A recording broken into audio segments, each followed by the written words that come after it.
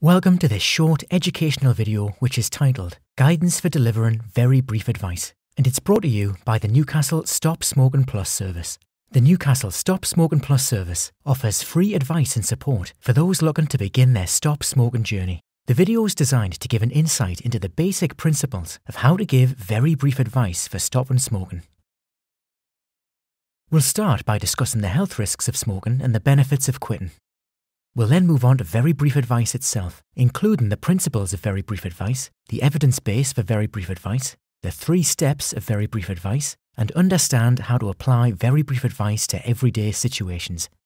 Finally, we'll learn the pathways and make an appropriate referrals into the Newcastle Stop Smoking service.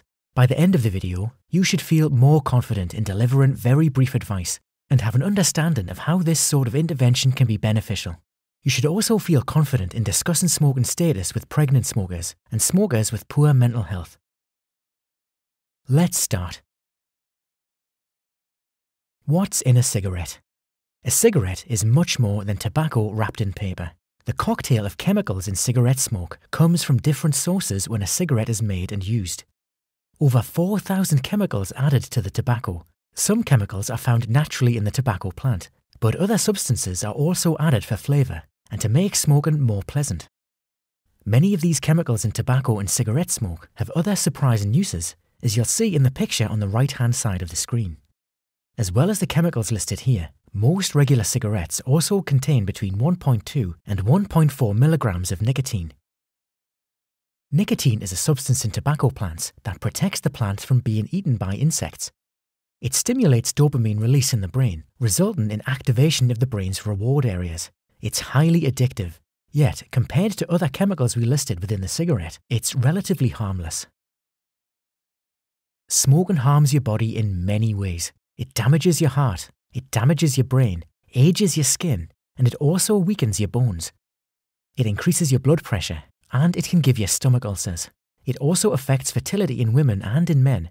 It increases the risk of cancer in your mouth and throat and causes 84% of all deaths from lung cancer and 83% of all deaths from COPD. COPD accounts for approximately 5% of the total number of UK deaths, and it's nearly always caused by smoking. Here you can see a diagram of a healthy lung, and here you can see some of the effects that COPD causes. Up to 3.7 million people in the UK have it. Unfortunately, most are undiagnosed. There is no cure for COPD, but quitting smoking can slow down the progression of the condition.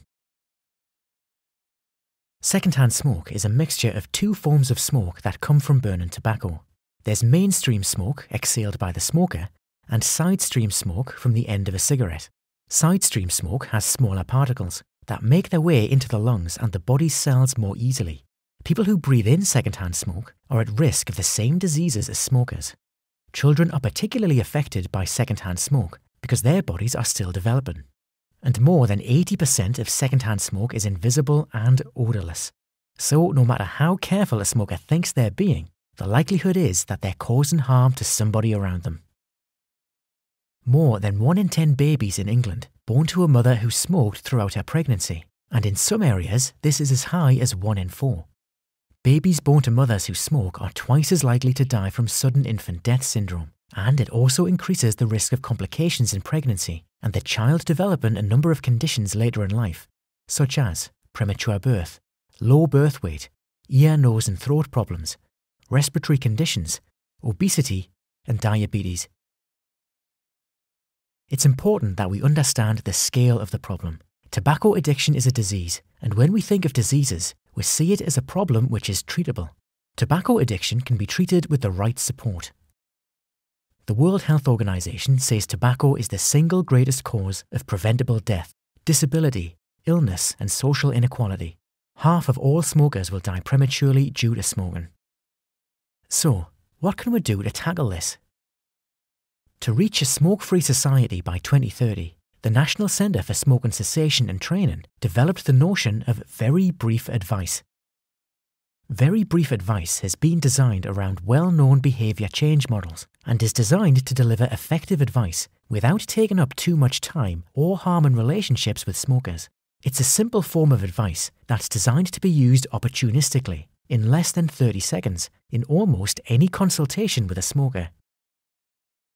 Smokers are almost twice as likely to try to stop smoking when offered support, compared with just being told to stop. The odds of quitting are 68% higher if stop smoking medication is offered, and 217% higher with offer of support. Very brief advice works on 3 key principles: ask, advise, and act. First, you ask smokers about their tobacco use. Next, you advise smokers that the best method of quitting is with a combination of medication and behavioural support. And finally, you act by supporting them with their quit attempt, where you can make an appropriate referral to the Newcastle Stop Smoking Plus service. This should take no longer than 30 seconds. When we're asking the smoker about their smoking status, it's important to remove the stigma and engage in a conversation about smoking itself. It's important at this stage to assess and understand the current and past smoking behaviour of the smoker, and a very good time to help the smoker think about their smoking, and a good opportunity to ask open questions. Some examples of open and closed questions are: closed, do you enjoy smoking? Open, how do you feel about your smoking? Closed, don't you know smoking is bad for you?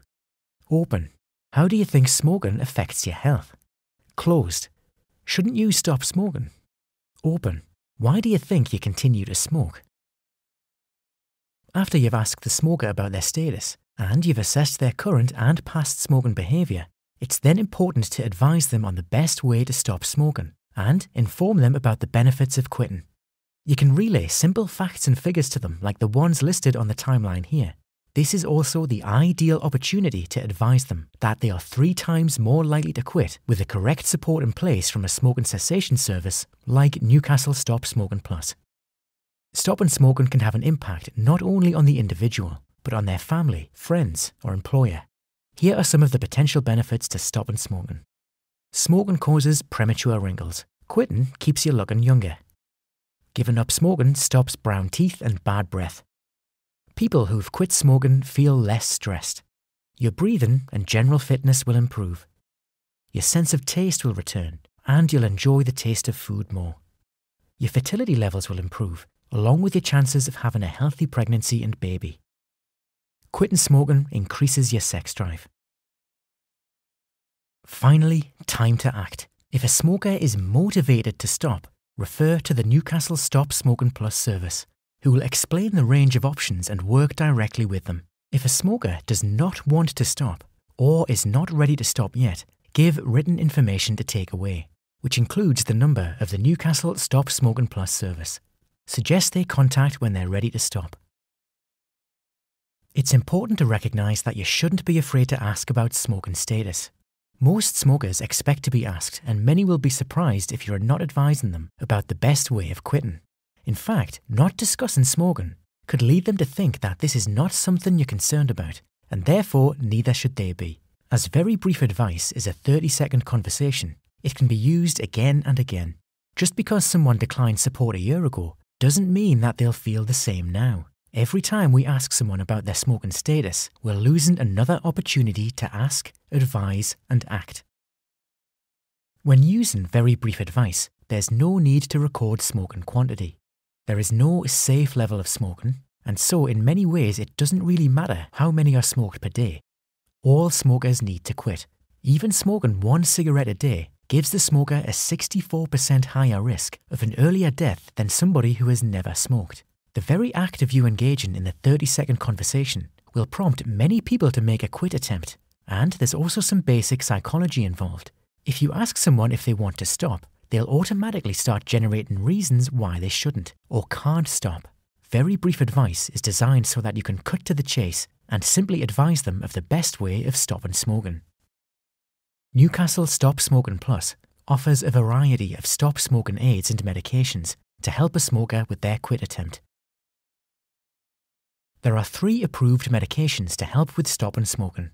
The first is nicotine replacement therapy, which can be prescribed over the counter, and is also on general sale in varying different forms, including patches and gum. These will provide the smoker with a low level of nicotine without the poisonous chemicals present in tobacco smoke. In addition to this, there are 2 prescription-only medicines that are also available. These are most commonly referred to as Champix and Zyban. All of the medications listed are most effective in combination with behavioural support, which is delivered by specially trained stop smoking practitioners within the Newcastle Stop Smoking Plus service. They'll get to know you and find out what support you want with quitting. It's also important to note that, although not a medication, the utilisation of e-cigarettes have also been found to assist with quit attempts. E-cigarettes have been shown to be effective cessation aids and are estimated to be at least 95% less harmful than smoking. To account for the diversity in product design, some researchers have classified e-cigarettes as first, second or third generation devices. A first generation e-cigarette is one that closely resembles a cigarette and is disposable. A second generation e-cigarette is a larger, usually pen-shaped device that can be recharged. A third generation e-cigarette refers to devices that do not resemble a combustible cigarette and often have very large and sometimes customizable batteries. More recently, e-cigarettes that have a sleek, high-tech design and easily rechargeable batteries have entered the market, including e-pipes and e-cigars. With such a large variety of choice available, a lot of people ask, what's the best treatment and what should be recommended? Currently, around half of all smokers in England try to quit unaided using willpower alone, despite this being the least effective method. Using nicotine replacement therapies or e-cigarettes makes it 1.5 times as likely a person will succeed. A person's chances of quitting are doubled if they use a prescribed stop smoking medicine like Champix. However, when a combination of stop smoking aids, along with expert support from Stop Smoking Service, is put in place for the smoker, it makes them 3 times as likely to quit smoking compared to using willpower alone. Therefore, the best advice you can give a smoker is to refer them to their local Stop Smoking Service to give them the very best chance of stopping compared to any other method. When supporting pregnant smokers, it's important to recognise that nicotine replacement therapy is perfectly safe and recommended as an alternative to smoking. However, it's not currently recommended that prescription medications such as Champix or Zyban are offered during pregnancy. Smoking prevalence is much higher among people with poor mental health when compared to the general population. However, they are just as likely to want to quit smoking and are just as motivated to quit. However, it's important to note that smokers with mental health issues may sometimes have difficulty monitoring themselves to do even the most basic of tasks, let alone a major health behaviour change like stopping smoking. Therefore, they should be considered for a broader range of tailored treatments and other approaches such as advice to cut down before stopping, and other additional behavioural and emotional support options. People with depression should also be closely monitored when stopping smoking, and should be advised not to take Champix or Zyban, whilst also being advised to see their GP if they experience any anxiety or other behavioural changes. The following clip is taken from the NCSCT, and it demonstrates how to use the knowledge you have gained today and apply very brief advice in a real-life situation. 30 seconds is all it would have taken to follow 3 simple steps. Ask, advise, and act. Oh, Mr. Jackson, are you still smoking? Yes I am, unfortunately. With the new baby, I'd love to First, give up, ask your patients and establish and record their smoking status. it's really stressful. This won't spoil your relationship. How old is the baby now? Most patients expect to be asked and are happy to talk about it. Next, advise. Well, listen, obviously the choice is entirely yours, but we now know that the best way to stop smoking is a combination of support and treatment, which are available on the NHS. Advise them that the most successful way to stop is with NHS support and medication. You're not just doing it on your own. Do you think that's something that might interest you? Yeah. And finally, act. If you have an in-house stop smoking advisor, suggest they make an appointment. We have a nurse here who is an expert in helping. Alternatively, refer them to the local Stop Smoking Service where they can receive specialist support. Do you want to make an appointment? Yeah, why not? Good. Let's do it. Brilliant. Okay. Okay, well, you let me know how you get on. Thanks. All right. Bye-bye. Bye-bye.